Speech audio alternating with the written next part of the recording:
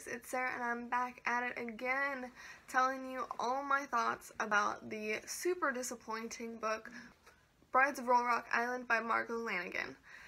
This book is set in a really remote place. It feels very like folksy, almost Irish to me, and that is my interpretation, plain and simple, but the concept is that there's a witch and she can draw forth a human woman from any seal's body. So basically she gathers up all of the humanity within that being and Shazam, you got a girlfriend.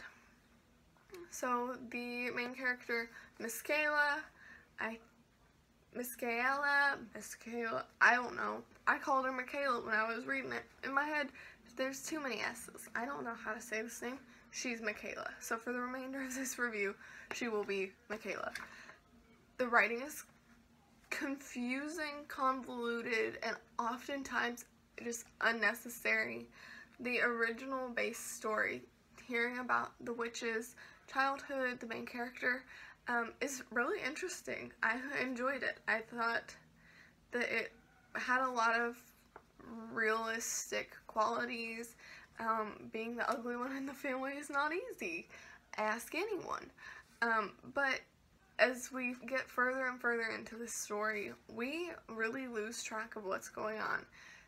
The story retells itself over and over again, and part of that is intentional. So Michaela, as I call her, she, for a price, in her adult life, turns seal women, female seals, into women, land people, sea wives.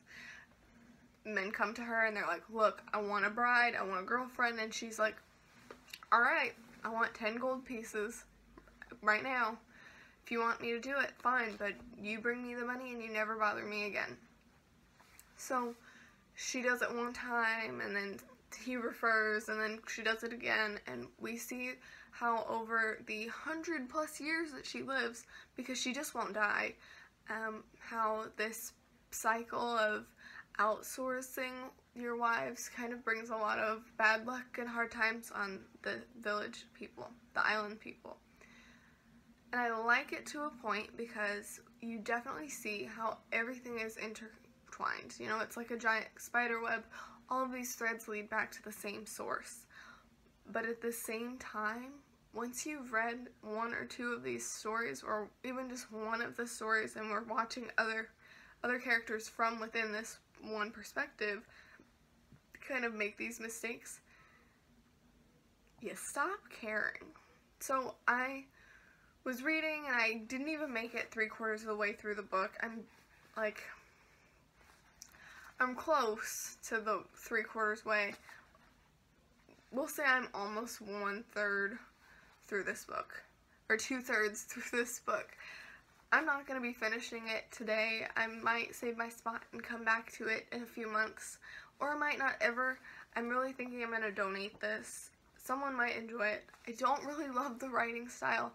I really find that everything is just way too round robin. Like, we go all over the place and you find a character that you like, and for me, that character, I don't know, I liked the character Dominic, and then he goes and does it. Oh, that's a spoiler. Spoiler. He goes and gets himself a sea wife. He's moved from the island. His mom, when his father passed, he and his mom moved back to the mainland, and everything was fine. He's an adult now. He's in love. He's engaged. He's going to be married, like, in a week, and he goes back to the island to pick up some of his family's last belongings. And in the 2 days that he was supposed to be gone, he gets him a wife. And that made me so angry. I'm like, okay, so I guess it illustrates the weak will of human beings, but I couldn't even justify it. I was just so frustrated, and I think that there are good qualities in this book. The writing is not great, but you definitely get a feel for human characteristics and how we're not saints and there's no illusion there, but I was definitely disappointed in this. I was hoping for more magic and more whimsy and more just fantasy and wonder, and instead we got a really messy, tangled up web of seals who are human now but want to be seals, and humans who interfere at the wrong times, and I don't like it. I didn't enjoy it. I would not recommend this one. So I'm gonna give it 1 out of 5 stars. Maybe I should give it 2. I'll give it 2 out of 5. So would not recommend, will not be rereading, but it's not a complete loss. So I don't know. I kind of feel bad for slashing a book that I didn't finish, but not bad enough to not post this.